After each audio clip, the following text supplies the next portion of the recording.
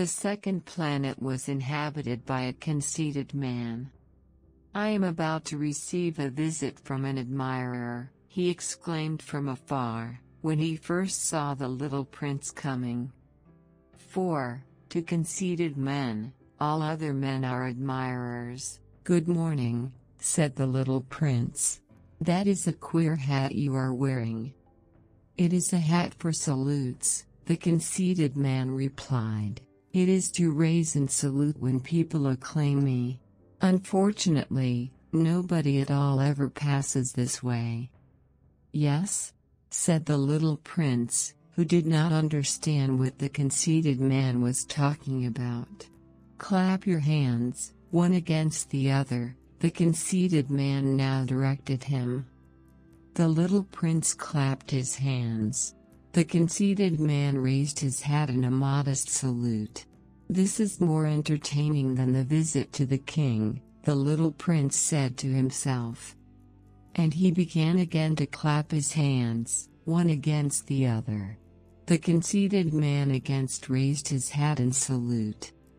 After 5 minutes of this exercise, the little prince grew tired of the game's monotony.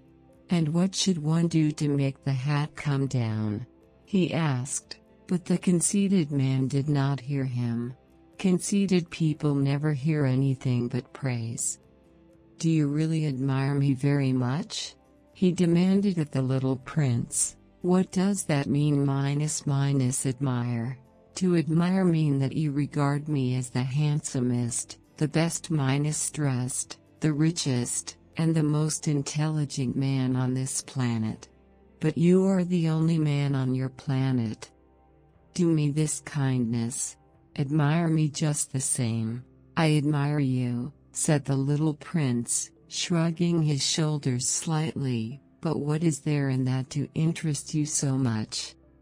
And the little prince went away. "The grown minus-ups are certainly very odd," he said to himself, as he continued on his journey. The next planet was inhabited by a tippler. This was a very short visit, but it plunged the little prince into deep dejection. "What are you doing there?" he said to the tippler, whom he found settled down in silence before a collection of empty bottles and also a collection of full bottles. "I am drinking," replied the tippler, with a lugubrious air. "Why are you drinking?" demanded the little prince. "So that I may forget," replied the tippler. "Forget what?" inquired the little prince, who already was sorry for him. "Forget that I am ashamed," the tippler confessed, hanging his head. "Ashamed of what?" insisted the little prince, who wanted to help him. "Ashamed of drinking." The tippler brought his speech to an end, and shut himself up in an impregnable silence. And the little prince went away, puzzled. "The grown minus-ups are certainly very, very odd," he said to himself, as he continued on his journey. The fourth planet belonged to a businessman. This man was so much occupied that he did not even raise his head at the little prince's arrival. "Good morning," the little prince said to him. "Your cigarette has gone out. 3 and 2 make 5. 5 and 7 make 12. 12 and 3 make 15. Good morning. 15 and 7 make 20 minus 2. 20 minus 2 and 6 make 20 minus 8. I haven't time to light it again. 20 minus 6 and 5 make 30 minus 1. Phew. Then that makes 5 minus 100 minus and minus 1 minus million. 6 minus 100 minus 20 minus 2 minus 1,000. 7 minus 100 minus 30 minus 1. 500 million what? Asked the little prince. Eh? Are you still there? 5 minus 100 minus and minus 1 million minus I can't stop. I have so much to do. I am concerned with matters of consequence. I don't amuse myself with balderdash. 2 and 5 make 7. 5 minus 100 minus and minus 1 million what? Repeated the little prince, who never in his life had let go of a question once he had asked it. The businessman raised his head. During the 50-4 years that I have inhabited this planet, I have been disturbed only 3 times. The first time was 20-2 years ago, when some giddy goose fell from goodness knows where. He made the most frightful noise that resounded all over the place, and I made 4 mistakes in my addition. The second time, 11 years ago, I was disturbed by an attack of rheumatism. I don't get enough exercise. I have no time for loafing. The third time well, this is it. I was saying, then, 5 minus 100 minus and minus 1 millions minus. Millions of what? The businessman suddenly realized that there was no hope of being left in peace until he answered this question. Millions of those little objects, he said, which one sometimes sees in the sky. Flies? Oh, no. Little glittering objects. Bees? Oh, no. Little golden objects that set lazy men to idle dreaming. As for me, I am concerned with matters of consequence. There is no time for idle dreaming in my life. Ah. You mean the stars? Yes, that's it. The stars. And what do you do with 5 minus 100 millions of stars?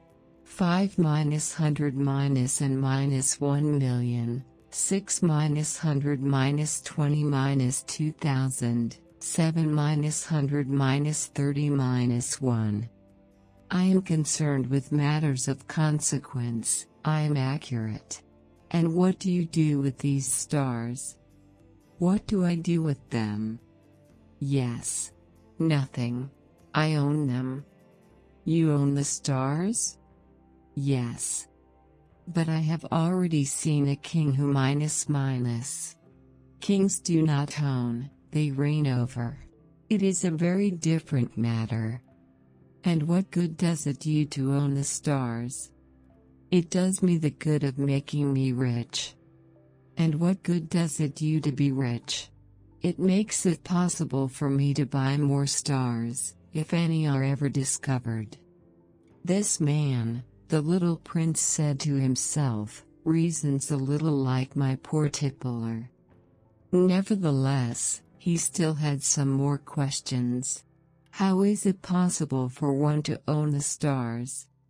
To whom do they belong? The businessman retorted, peevishly. I don't know. To nobody. Then they belong to me, because I was the first person to think of it. Is that all that is necessary? Certainly. When you find a diamond that belongs to nobody, it is yours. When you discover an island that belongs to nobody, it is yours. When you get an idea before anyone else, you take out a patent on it, it is yours. So with me, I own the stars, because nobody else before me ever thought of owning them. Yes, that is true, said the little prince. And what do you do with them? I administer them, replied the businessman. I count them and recount them. It is difficult. But I am a man who is naturally interested in matters of consequence. The little prince was still not satisfied. If I owned a silk scarf, he said, I could put it around my neck and take it away with me. If I owned a flower, I could pluck that flower and take it away with me. But you cannot pluck the stars from heaven. No. But I can put them in the bank. Whatever does that mean? That means that I write the number of my stars on a little paper. And then I put this paper in a drawer and lock it with a key. And that is all? That is enough, said the businessman. It is entertaining, thought the little prince. It is rather poetic, but it is of no great consequence. On matters of consequence, the little prince had ideas which were very different from those of the grown Minoceps. I myself own a flower, he continued his conversation with the businessman, which I water every day. I own 3 volcanoes, which I clean out every week, for I also clean out the one that is extinct, one never knows. It is of some use to my volcanoes, and it is of some use to my flower, that I own them. But you are of no use to the stars. The businessman opened his mouth, but he found nothing to say in answer, and the little prince went away. The grown Minoceps are certainly altogether extraordinary, he said simply, talking to himself as he continued on his journey. The 5th planet was very strange. It was the smallest of all. There was just enough room on it for a street lamp and a lamplighter. The little prince was not able to reach any explanation of the use of a street lamp and a lamplighter. Somewhere in the heavens, on a planet which had no people, and not one house. But he said to himself, nevertheless, it may well be that this man is absurd. But he is not so absurd as the king, the conceited man, the businessman, and the tippler. For at least his work has some meaning. When he lights his street lamp, it is as if he brought one more star to life, or one flower. When he puts out his lamp, he sends the flower, or the star, to sleep. That is a beautiful occupation. And since it is beautiful, it is truly useful. When he arrived on the planet, he respectfully saluted the lamplighter. Good morning. Why have you just put out your lamp? Those are the orders, replied the lamplighter. Good morning. What are the orders? The orders are that I put out my lamp. Good evening. And he lighted his lamp again. But why have you just lighted it again? Those are the orders, replied the lamplighter. I do not understand, said the little prince. There is nothing to understand, said the lamplighter. Orders are orders. Good morning. And he put out his lamp. Then he mopped his forehead with a handkerchief decorated with red squares. I follow a terrible profession. In the old days it was reasonable. I put the lamp out in the morning, and in the evening I lighted it again. I had the rest of the day for relaxation and the rest of the night for sleep.